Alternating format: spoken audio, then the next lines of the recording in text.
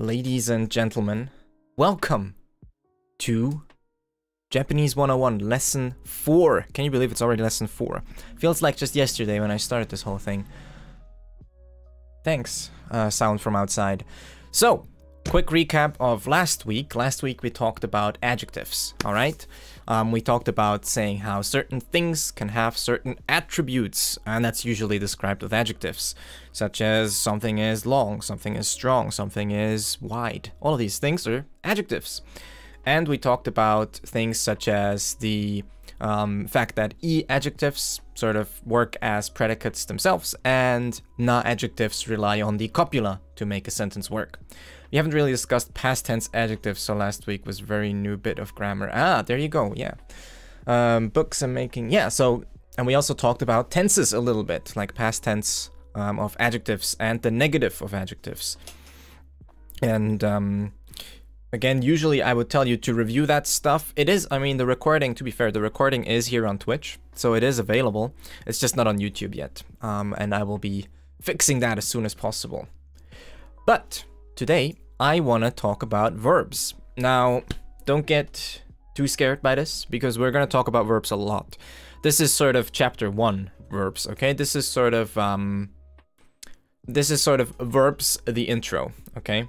So today, what we're going to talk about is the type of verbs, okay? We're going to talk about types of verbs, or groups of verbs, you know, verb groups, let's say. We're going to talk about verb groups. We're going to talk about, you know, like the verb groups, how to differentiate them and stuff like that. And we're going to talk about some like very basic conjugation. That's basically all we're going to do today. Basic conjugation. Just like the very basics. All right. So those are really the two big things that we're going to talk about today. Discuss past and really new bit, and really only discuss adjectives. I will look and try. Yes, do look and try. That sounds like a good idea. So, tag along with me as we journey forth into this abyss that is verbs.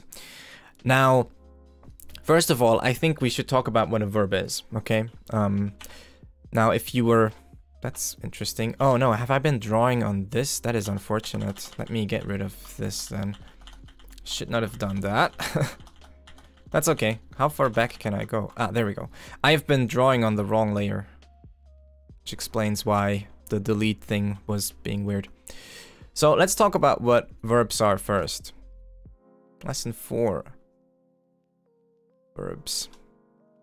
Again, this is just the intro to verbs. I think actually next week we're gonna do verbs part 2, like immediately. While it makes sense. So first of all, what is a verb, okay? That feeling when no teke. Yes, teke is gonna definitely be later. So, what is a verb? If you remember the first lesson, then we kind of did talk about that a little bit. And it is also in the first document. That one is available for everyone. I wanted to make a command for that, but I kind of forgot. Maybe I'll get that done later. So what is a verb?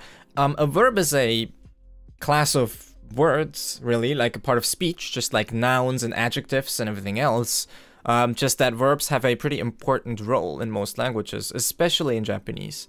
Verbs are doing words. Verbs describe actions, okay? So in English, what is a verb is like to run is a verb, right? Because it describes the action of running. So, you know, you may have seen this at school, you know, these so-called like doing verbs or whatever, doing words, I should say.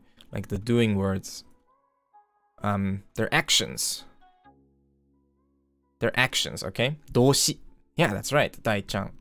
In Japanese, they're called doshi. Doshi is also kind of interesting if you look at the word doshi, right? Just kind of written like this. Doshi. I think that, yeah.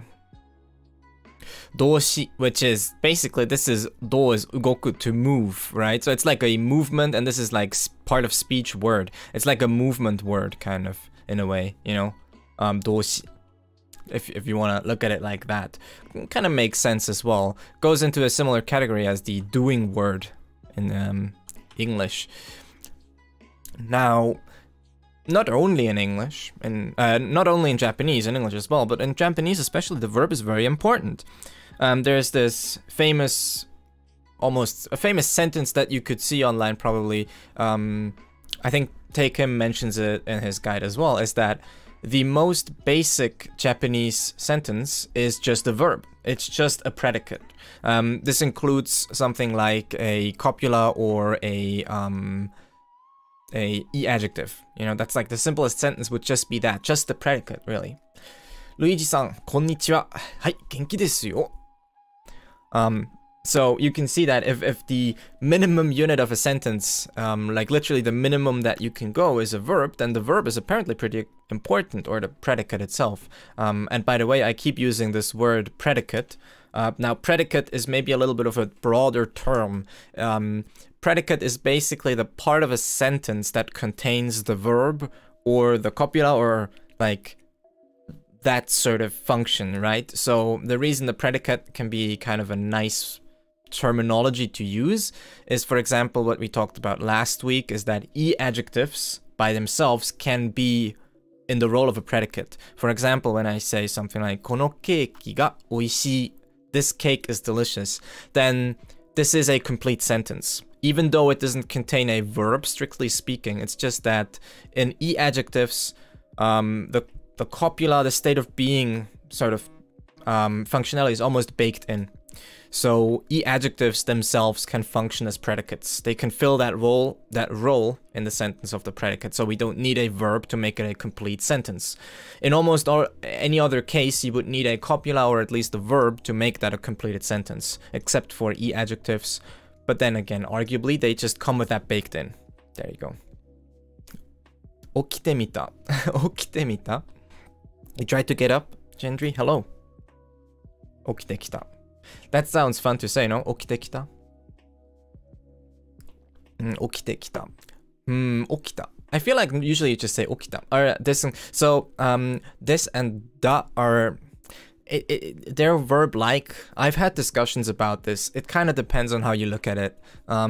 They are pretty verb-like. They usually show up in places where verbs would show up.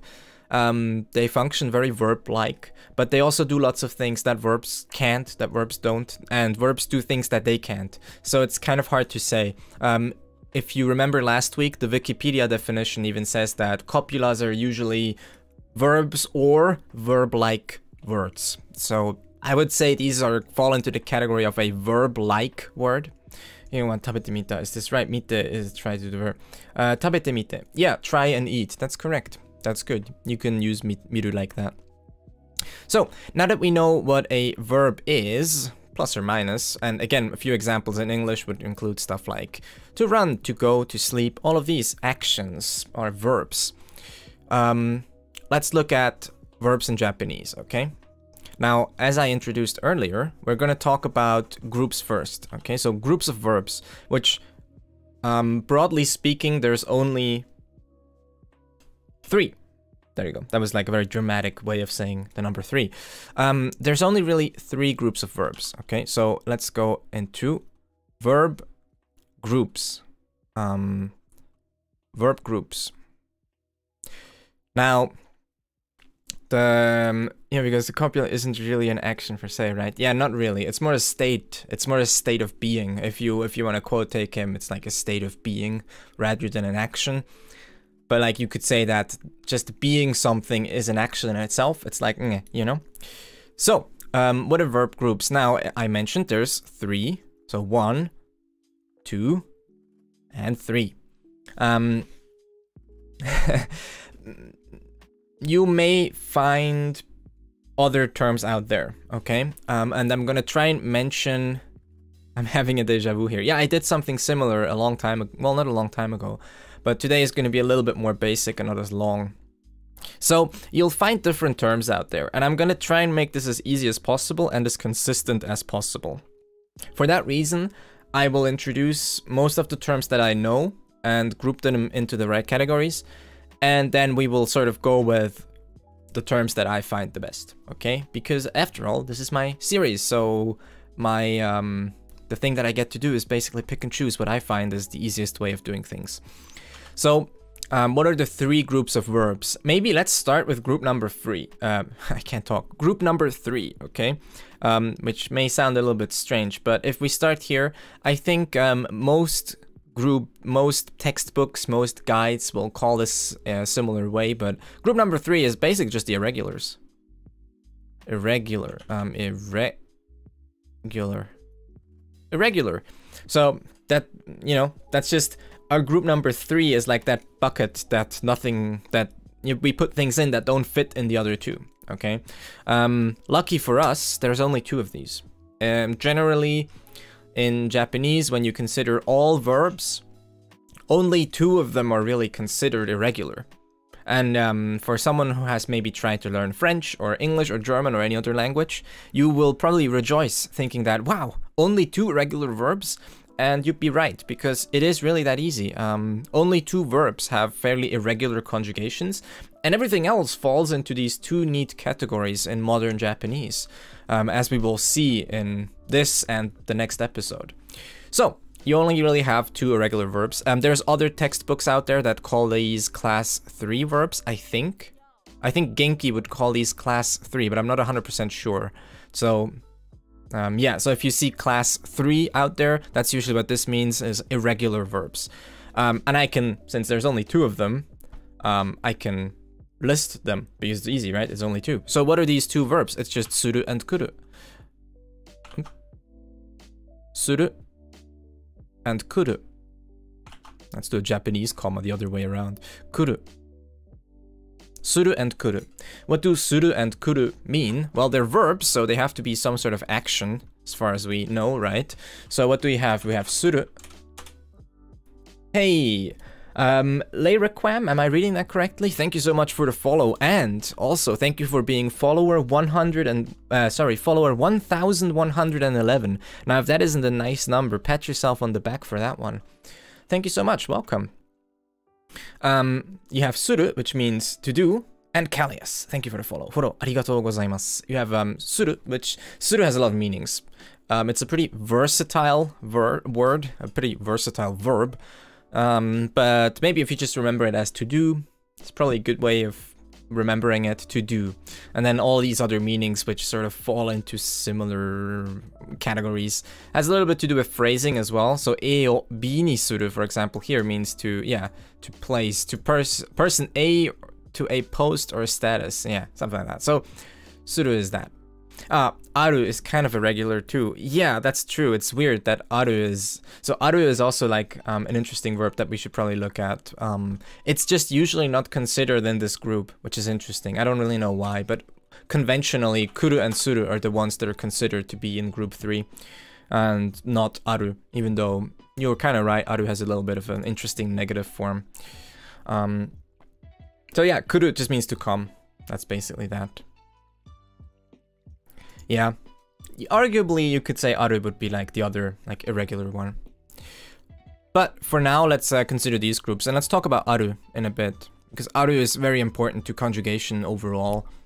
So what are the other 2 groups? Well, the other 2 groups are, and I'm gonna do the terminology that I'm going to use first. So for group 1, or for the first group, we're gonna look at ichidan verbs, okay? Ichidan verbs, okay? Ichidan is the Japanese name of that. I like it the best. And group 2 would be godan, okay? Godan.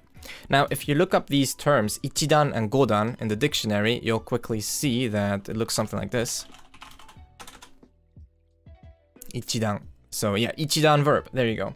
So what is this kanji, okay? I feel like it's important that if I show you this terminology, then why do I use this, okay? The reason I use this is because it makes the most sense to me, all right? So ichidan consists of, just looks like 1. Yeah, and that's what I want you to remember, okay? When we're gonna talk about ichidan and, ooh, this is new, inspect kanji. If we're gonna look at these conjugations, what I want you to remember is that one of them has something to do with 1, ichi, and the other one has something to do with 5, go, okay? And the dan is the same. So think of these as verbs with like 1 step and 5 steps. Hirubu-san, konnichiwa. So ichidan, right? 1 step. And go sounds like 5, yeah? So like godan is 5 steps. godan. You'll see godan verb conjugation, okay? Godan. Again, the dan is the same and the go is 5. So the reason I use these terms is because it makes a lot of sense once we look at conjugation patterns themselves. So you'll see that, yeah, it makes a lot of sense for this to be 1 and 5. So again, this is steps or stairs. Think of them as 5 steps versus 1 step. And why that is, we will talk about. Other names for these will be something like, so ichidan is often called, often these are either called ru verbs. I'm seeing that I don't run out of space here. These will sometimes be called ru verbs or iru eru verbs. Okay, and then these will often be called u verbs instead.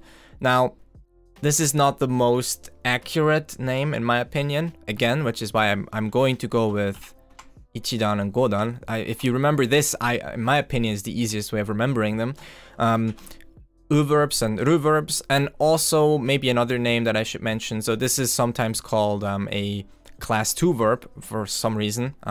I think Minna no Nihongo or something, or not Genki, I don't think, but like Minna no Nihongo textbook uses class 2 for ichidan and class 1 for godan verbs and class 3 for irregulars. That one I don't really like endorse at all because it's just arbitrary. But yeah. Okay. Each makes the most sense compared to the others. Yeah, in my opinion, it's like the easiest way of remembering which is which. Okay, now, let's forget about 3 for now, okay? So remember, there are these 2 irregulars. Make you barf these illogical terms. Illogical. Let's forget about irregulars for a bit, okay? And let's just look at ichidan and godan, and let's look at what these are and how they are different, okay? And how you recognize them, which is the most important part, because you have to recognize which verb, which group it is, so that you can, know how to conjugate them. Now, the nice part about Japanese conjugation is that once you've basically figured out which group a verb belongs in, then you can basically do any conjugation that you'll ever want to do. There's like 2 things you need to know about a verb, and you can do any conjugation. So how do we differentiate? So if we had like a split down the middle here, and we had ichidan here, ichidan, and we have godan over here. Again, remember, ichi from 1 and go from 5, right? So 1 and 5, okay, this will come back in a bit. How do you recognize an ichidan verb? So if you remember, again, they were called iru eru verbs. So, iru eru. Any ichidan verb will rhyme in iru or eru, okay? So let's use a dictionary. Oh yeah, another reason why I use ichidan and godan is because the most prominent dictionaries will use that terminology as well. So might as well learn that, because here all it tells you is ichidan verb. So you kind of have to know it anyways, right? Because a lot of dictionaries use this terminology as well. So might as well learn it that way, in my opinion. So taberu is to eat, which is clearly a verb, and it's an ichidan verb. Now, if we write it down, so kanji aren't going to be very important today, by the way. So you can mostly work this out with katakana, with hiragana only. Taberu. Taberu. So you can see this rhyming thing that I talked about. This clearly rhymes with eru because you have this eru in here, okay? Eru. An example that would be an ichidan verb that rhymes with iru would be something like okiru, okiru, which means to get up, to get out of bed. Okiru. You can see here again, ichidan verb, okiru. Okay, so this clearly is the example that this one rhymes with, iru. And miru, yeah, miru is a good example as well. So we have these 2 categories. Okiru. Okiru. So this rhymes in iru. So we have eru here and iru down here. Okiru and taberu. So these are 2 ichidan verbs. Okay? Now, What are godan verbs? Well, basically the answer is everything else, okay? Everything that isn't an ichidan verb is either suru kuru, like the exception, or it's a godan verb. Okay, that's really as easy as it is. So let's use let's look for a different verb. Like for example, if any ichidan verb always has to rhyme with iru and eru, then by definition, like a verb that doesn't end in the hiragana ru can't be an ichidan verb, right? So let's look at one. For example, yomu. Yomu means to read. Okay, yomu. Now we can see that this ends in mu. So it can't be an ichidan verb, because how could something ending in mu even rhyme with iru or eru? It can't, right? So easy enough, right? Now, if all things were as easy as that, then there would be no troubles in our lives. And of course, there are exceptions to this rule. There's quite a few, actually. And there's really no good way of, you know, recognizing the exceptions other than just learning it. So a famous exception is kaeru. Kaeru means to go home. Kaeru. Kaeru means to go home. And you can see that this clearly rhymes in eru, kaeru, and yet it's a godan verb. Why is it a godan verb? Whoa, thanks. Why is it a godan verb? It just is. It doesn't matter, okay? This is like the non-adjectives that end in e. This is just something that exists, okay? So godan verbs here, I'm going to write it down right away so you can see it. Kaeru, to go home.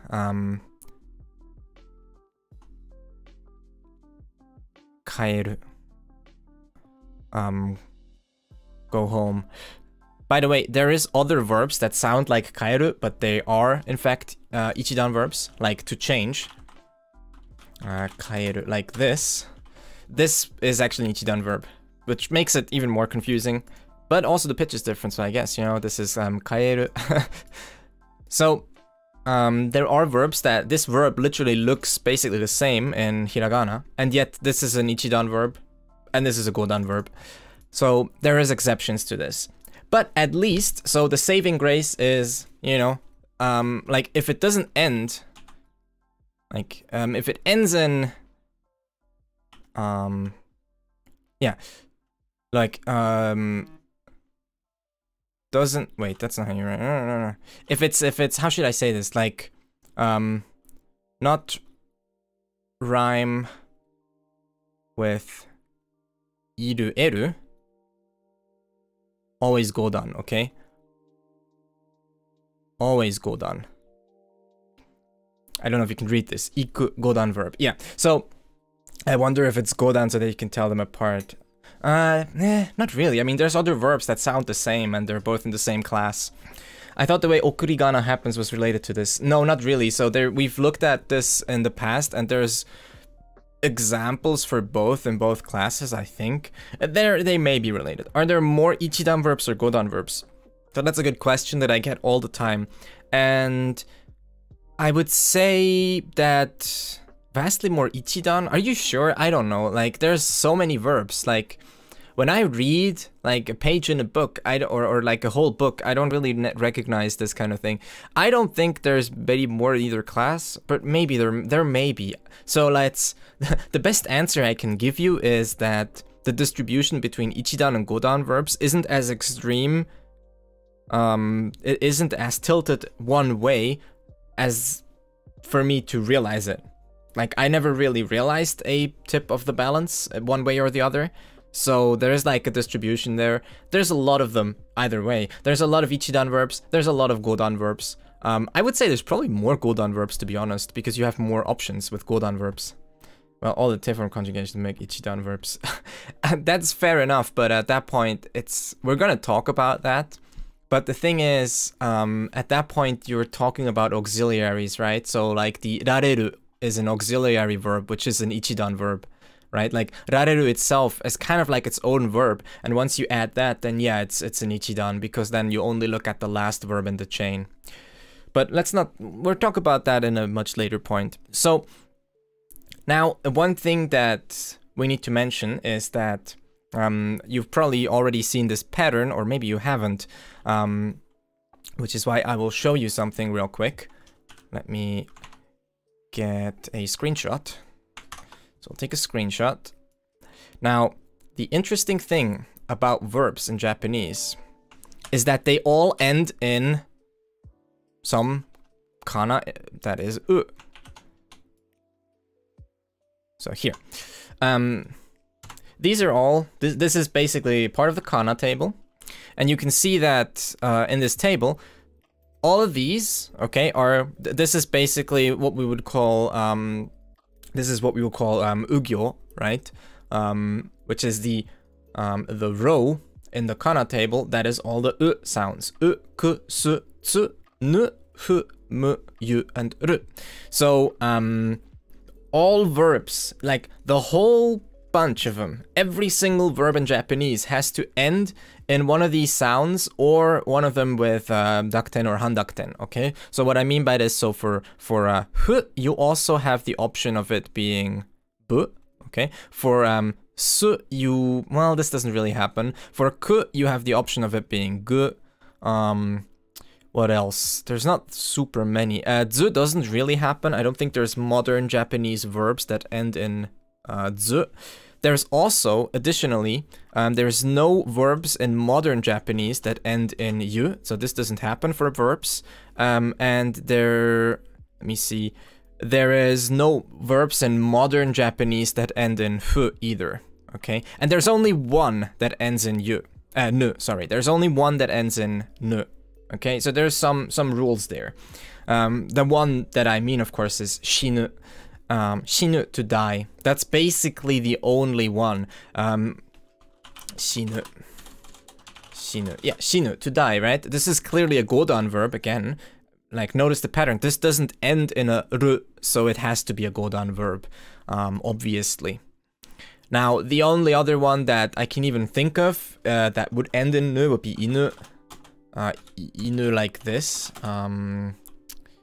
This kanji, this inu. This is like the only other one, but it's already considered archaic. Like this isn't really like, you basically already step out of the bounds of what's considered like modern Japanese at that point. So it's fair enough to say that modern Japanese only has one verb that ends in nu, because inu isn't really used. It's not like, inu isn't like an everyday word. But every other, like this is like, this row of the kana table is literally all you need, and you'll know all verb endings that can exist. That's very useful for us. You'll see in a bit, if we get into the conjugations, you'll see in a bit that if we can sort of have an exhaustive list of all the verb endings that can exist, that makes it really easy for us to make sure we get all the conjugations. Jeez, my nose is super itchy right now, I don't know why. But does that make sense so far? Inu wa inu, so ne. This is in a way also like kaeru, but yeah. So, again, every single verb in Japanese has to end in one of these. U, ku or gu, su, tsu, nu, bu, mu, or ru. I said ru really weird there. So, these are all our options. And additionally, if it does not end in ru, then it's automatically godan. So we can make like a thing here and say like, this and this is always godan, okay? So this is the godan area, right? From here to here is the godan area. Like, because it has to, in the end, for it to be ichidan, it has to rhyme with iru or eru. It just happens that some of them that rhyme with iru and eru are still godan verbs. But that doesn't mean that anything that doesn't rhyme in iru and eru can even be an ichidan verb. So that means that anything that will be in this group from mu or tsu or whatever will be automatically a godan verb. We can exclude everything else. It's very nice, you know? It's very easy for us to remember. Alright, so that's ichidan and godan. Again, keep in mind two things. Number one, all verbs have to end in an u sound, one of these that I marked here. Number two, there's ichidan and godan are the big main groups, and all ichidan verbs end in iru eru, and all godan verbs are like the ones that aren't ichidan. So first of all, the ones that don't end in ru at all or don't rhyme in iru eru are always godan verbs. And then there's some exceptions of ones that do rhyme with iru eru, like kaeru, and they are still godan verbs, okay? Now, if right now you're wondering, but Eve, I still don't know how to conjugate them, that's fine. That's literally, we're gonna get to that point. Just for now, remember this, okay? Because once you are able to differentiate godan verbs from ichidan verbs, you will also basically be able to conjugate them once you learn the patterns. And the patterns apply like wide scale over all ichidan and all godan verbs. So it's like literally a thing you learn once and then you never have to worry about it again, which is very nice. Okay, let me clear some space. And then we are actually, first thing that we're going to look at is the conjugation pattern for aru real quick. So let me delete some stuff. I'm going to delete this and I'm going to get rid of all this. All right, if you have questions, feel free to ask them now. Let's look at aru, okay? Aru is, who was it? Hey or someone, or maybe it was seriously. So someone mentioned that aru is like a little bit irregular too. That is kind of true. So let's look at aru. So which, aru in general, let's maybe make that yellow. Aru. Yeah, it was seriously, there you go. So, aru. Now, strictly speaking, there's actually 3 arus, okay? Aru. If you look it up in the dictionary, you'll see broadly that yeah, there's basically 3 of them. So first one would be aru. So the first one would be to exist, which is aru, this one, to exist, to be for inanimate objects. So there's aru and there's iru. Okay, so the first thing you're gonna want to know is that there's 2 verbs, aru and iru. We're only really gonna look at the conjugation of aru, okay? Because the iru conjugation is ichidan. Iru is just ichidan. It's completely iru is completely regular. So there's aru and iru. So iru is completely regular conjugation. So if you know, like, if you can conjugate taberu, you can conjugate iru. But aru is for existence of inanimate objects, like furniture or, you know, a tree, anything that doesn't really move around. Tree, you could argue, is like animate to a degree, but mostly it's considered inanimate as far as the grammar is concerned. Or like a car or something like that. Yeah, iru is everywhere, that's true. So you have aru and iru. These both just mean to exist or to be. Right? Aru for inanimate objects. Now, the reason I mention aru specifically here is that it's very important because it shows up in the conjugation of other verbs, which is kind of special, right? Most of all, it's negative, kind of shows up there. Robots. So robots are a bit of a middle thing. So you could use aru for robots, or if you wanted to make a point that the robot is very like human-like, you would definitely use iru. Like if the robot has a name, like ashimo, you would definitely use iru. Call those existence verbs. Yeah, you can call them existence verbs if you want. Now, the interesting point about aru is that if you're speaking very, very strictly, there's 3 different arus. One of them isn't even a verb, okay? So aru, to exist, to be. And then aru, most of all, if it's with this kanji, it means to possess, to possess a thing, to have a thing, which is like this have. And the third one, which would be aru, which is a certain. Now, this is not really a verb. This is, it says here, it's a pre-noun adjectival. So this is not really a verb, not in the traditional sense. This also does not conjugate.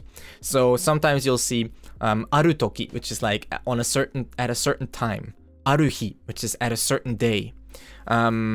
So this is not really the same. This is like a separate thing. It just happens to sound the same. But really, grammatically speaking, saying that this is the same as this up here would be very confusing. So treat them as separate things. They just happen to look and sound the same. Which does happen, by the way, even in English, so don't be surprised. But aru, yeah. Aru, yeah, I feel like aru just is like, それは aru, like it happens, it's there. Although I don't know if it's, I would say aru aru is like sore aru, like that is there, that exists, that happens, and then you just say it twice for emphasis, in my opinion. So to really understand, and maybe let's look at let's look at the conjugation, okay? So if you remember from last week, the 4 basic patterns of like conjugation are basically just the dictionary form or the non-past, the past tense, and then the negative non-past and the negative past tense. Natsunode follow arigatou gozaimasu. Thank you so much for the follow. So let's look at these, okay? So we have non-past. Again, I'm calling it non-past because I didn't go into depth about this terminology last week. I'm calling it non-past because it's more accurate than saying present tense. Because in Japanese, the non-past tense can function as a future tense as well. And then we're going to look at like the positive and the negative of that. So let me make this table nice and neat like we did last week. Kind of like this, plenty of space. All right, so again, the reason that non-past is a little bit better, a little bit more accurate in its terminology is that in Japanese, there doesn't really exist a future tense like in English. So in English, when we say I will eat, that is very clearly a future tense because I haven't eaten yet. I eat is present tense usually. I will eat is future tense. Japanese is a little different. Japanese only really works in 2 categories. It works in has it happened yet or hasn't it? If it has happened, that's past tense. Like I ate, it's done, it's over, the action is completed. Then that's kind of present tense. And then I guess you could say like there's progressive stative tenses, which we're going to get into, but not in this episode. But like the base, the 2 base levels are basically like, has it happened or has it not? And if it hasn't happened yet, or it's about to, or it's in the future, that's basically always non-past tense, okay? So, for example, if I say the verb that we looked at earlier, which is taberu, which means to eat, well, I guess I should say, isn't the pitch on that would be like taberu, yeah, taberu.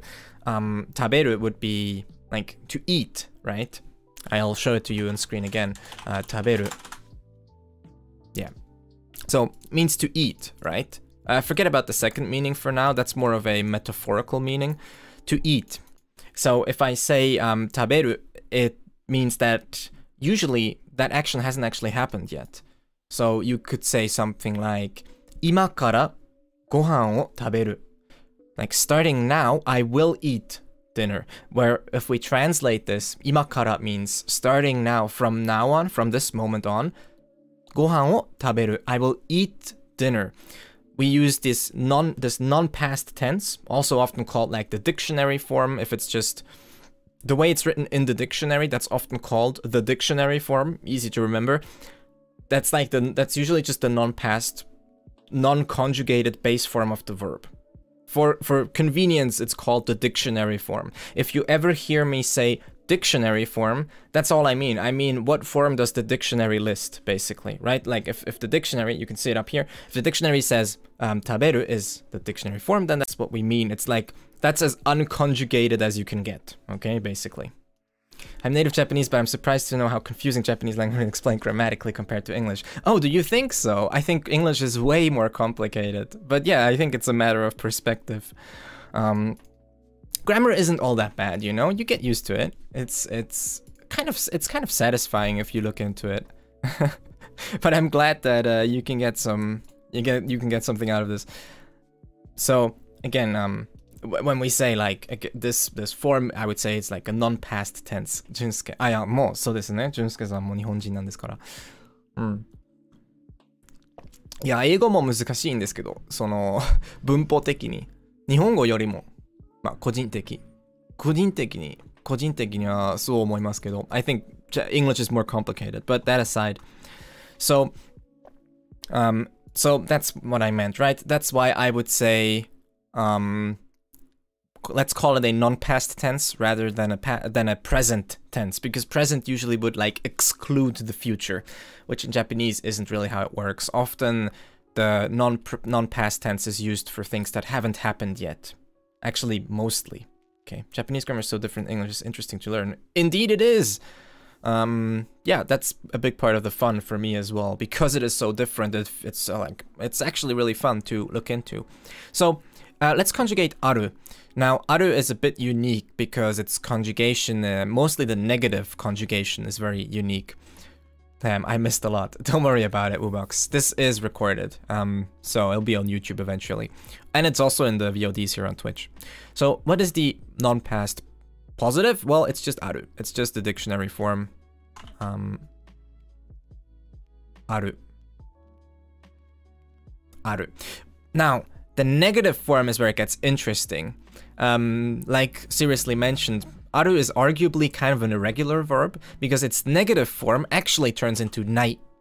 So it changes completely. This is very unique. It turns into nai. This is very unique. Aru is like the only verb that does this, okay? All other verbs actually then use nai to conjugate into their own negative form. That's very interesting in a way. This is not how it works in English. Well, actually, maybe you could say this is almost exactly like it works in English now that I think about it. Because in English, to make a negative form, we rely on a word like not, right? Which is a whole separate word that we need to use to make it negative.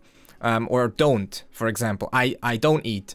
I eat, I don't eat. Suddenly there's this other word in there that we need to use to make it negative. So maybe in a way, think of the nai a little bit like that. This nai is what we're gonna use to make other verbs negative from now on. And you'll see how this works in a little bit once we get into conjugation table for ichidan verbs. And then the past tense is fairly straightforward, uses ta as well. If you remember, if you really remember from last week when we talked about adjectives, a lot of these patterns are gonna look super similar. Luckily, because it being similar once again means there's less new things to learn. So the past tense of aru is just atta. I'm making this one white again because it's again a little bit more similar to its dictionary form, atta. And then this one here is, instead of doing anything with the aru, we basically just put nai into its past tense. If you remember from last week, from something like oishiku nai, it just becomes nai nakatta. Nakatta is just the past of nai. I said this last week as well. So all you do is nakatta. That's a little bit of an ugly na there. Nakatta. Nakatta. Nakatta. There you go. あります。ありません。敬語になると、あるが使えますね。敬語じゃないと、ないになるのが面白い。Yeah, that's true. So like the whole polite stuff. 敬語とかそういうのは丁寧語もその後に説明しようかなと思ってますけど、I feel like the whole 敬語 and politeness will go into in a bit. Maybe, I don't know, I'm feeling like making 3 parts just about verbs because it's so interesting. It's like, this is where it's at. Ladies and gentlemen, if you're learning Japanese, once you learn verbs, that's when you could put that meme, you know, it's all coming together now. That's really how it feels. The more you know about verbs, the more you will understand Japanese, in my opinion. This is where it's at, really. Conjugations and everything like that. So this is the basic conjugations of aru. You have aru, you have nai, you have atta and nakatta, which means basically, if we were to translate it as best as we can, is to be, not to be, was and was not. Kind of, you know, that's about as close as you're gonna get. So there you go. Let's try and remember these. Most of all, try and remember from aru, try and remember the ones in yellow. Try and remember nai and nakatta. But I do a low effort April Fools on my Twitter also, hi. Sounds good, Janice. Okay, now let's look at go down. Almost kind of finally understood all the yeah, there you go. Let's look at ichidan, okay? So we're gonna look at ichidan conjugation. Ichidan. So remember, once again, we will look at the non-past. There's more conjugations than this, but for now, these are the ones we're gonna look at. And the past tense. Oops.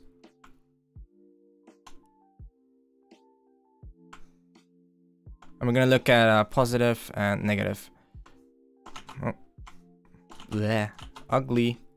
Oops, that's not what I wanted. Wait.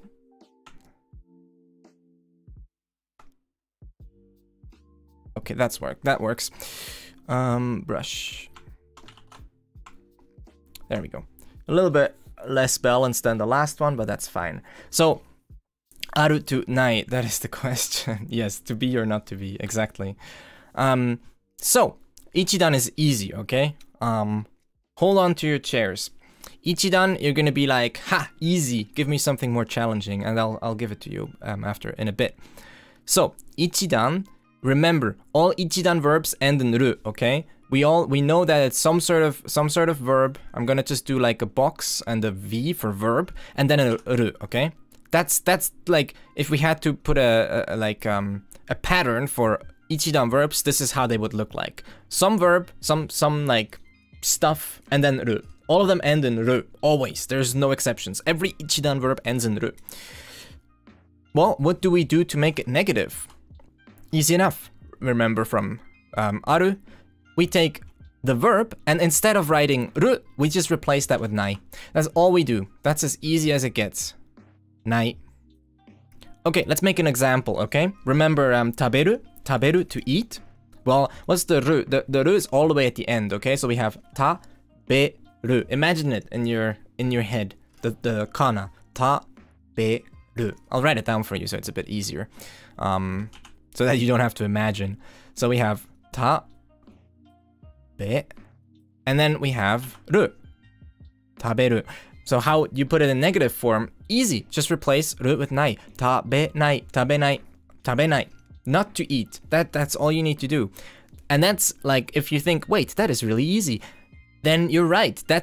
You'll see that ichidan conjugation is extraordinarily easy. It's like, yeah, it's super easy. That's the nice thing about it. What is past tense? Well, past tense is just as easy. Instead of replacing ru with nai, you replace ru with ta. That's all it is. Replace ru with ta. Tabeta. Done. That's past tense. Tabeta. It's all you need to know. It's super easy. What is negative past tense? Well, easy enough. Again, the age-old pattern, the same pattern that we used last week to conjugate adjectives, e-adjectives specifically. Instead of worrying about anything else, we just worry about, well, what's the past tense of nai? Because remember this overlying pattern is that Japanese works sort of in stages. Conjugation happens in stages. You do a conjugation to some stem form sometime, like often it's a stem form, and then something gets added. So, like this here is basically the stem form. This is basically the stem. And all we need to do is like change what we add to this. But wait, there's more. Yeah, tabenai, tabemasen, tabeta, tabetai. So ne. So you basically have this stem, this tabe, which never changes. And that's why these are called ichidan verbs, okay? Ichi means one. Ichidan verbs only have one stem. Like the stem of ichidan verbs never changes. It always stays the same. No matter which conjugation you put there, ichidan verbs always have the same stem. Their stem form, this tabe, everything before the ru never changes. That's the easy part about ichidan verbs. That's why ichi, that's why one. There's only one stem. And now, of course, you can deduce godan verbs have 5 stem forms, okay? Which sounds like a lot more. It's not too bad. There's actually a very neat pattern that we're gonna look at next week. So, ichidan is taberu. And then we just replace this ru with different things. So, tabenai, okay? And then, again, for the past tense, we have to think about what's the past tense of nai. It's nakatta. So, we get verb plus nakatta. Tabe nakatta. Okay? That's all it is. Nakatta.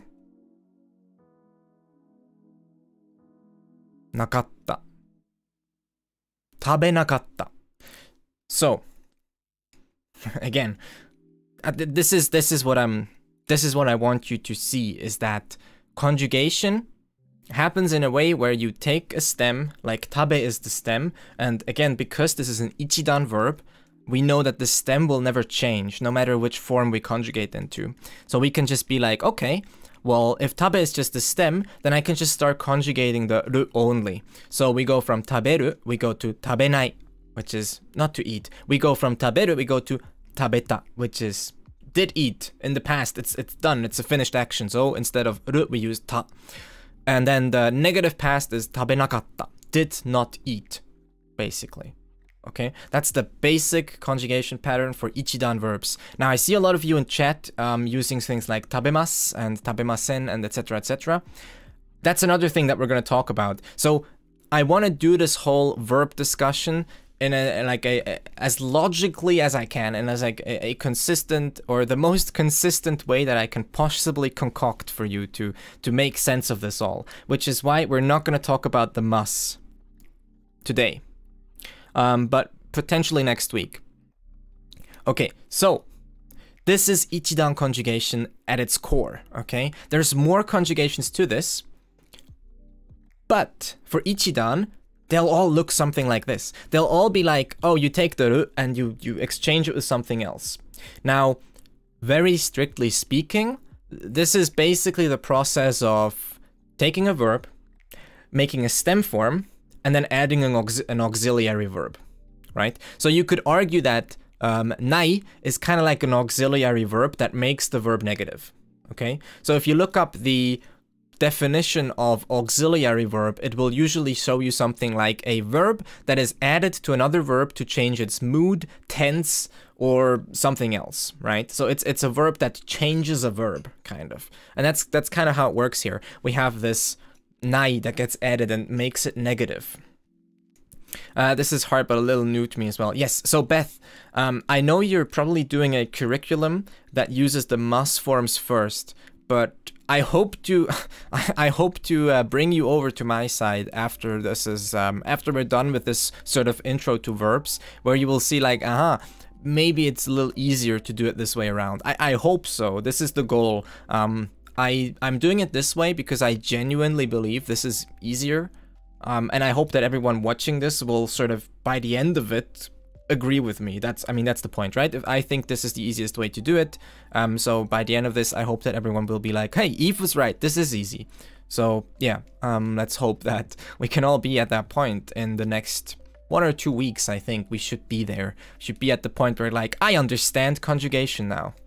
Well, if you already agree, you're clearly in the VIP group, as you can see. All right, so now I think we're gonna call it a day for this episode, and then next week I'm going to talk about these 4 conjugations, but for godan verbs, okay? And then maybe we can fit in mas next week as well. Maybe, I don't know, we'll see. I have to think about it. Again, this verb thing is like super important to me. This is the core. This is like the foundation upon which Japanese is built, as far as I'm concerned. So I want to do this right, and I want to take my time and really get to everything that, you know, we need to figure out so that this makes sense. Next time, we're going to talk about godan verbs, and we're going to look at this similar pattern, but how it works with godan verbs. I already mentioned ichidan verbs have 1 stem form, and godan have 5. So that's why I'm postponing this, because it will take a little bit to figure this all out. I want to talk about those 5 stems so that you can really build a strong connection to this term godan. I feel like if you can do that, it becomes easier down the line. So I want to take my time, and then next week we're going to talk about godan verbs. So I hope you'll be back next week. After this, I think we'll play some Animal Crossing if you're okay with this, or maybe just chill for a bit.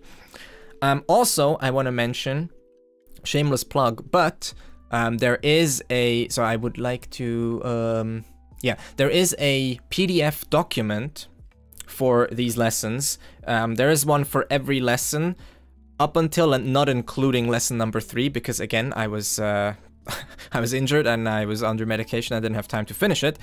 But I've been making little summary documents that are available for Twitch subs and Patreons.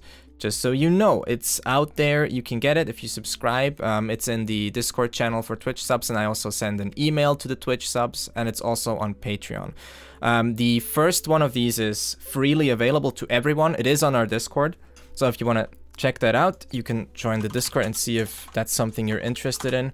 And I can also probably find the link for you later for the people in chat right now. It's also linked in the first episode of this on YouTube, if you're interested in that as well. So if you feel like, hey, this is really cool, then consider subscribing or just following as well, and being back next week. I do this every Wednesday, and also Friday and Sunday we're going to be yeah, we're playing games. I'm just going to need more example sentences. I'll get it. Yeah, so you can get the cool kids retweet. That's true. Yeah. We're probably going to look at examples as well in a bit, but I feel like conjugation patterns are best learned as patterns. Like if you understand the pattern, you can understand every sentence ever. That's the nice thing about it. Okay, I will cut the recording now. Thank you very much for attending this. Remember, remember the stream will go on, so don't leave yet. But the recording will be over. Thank you very much for the people on YouTube. And yeah, I'll be back next week. No, thank you, dear audience.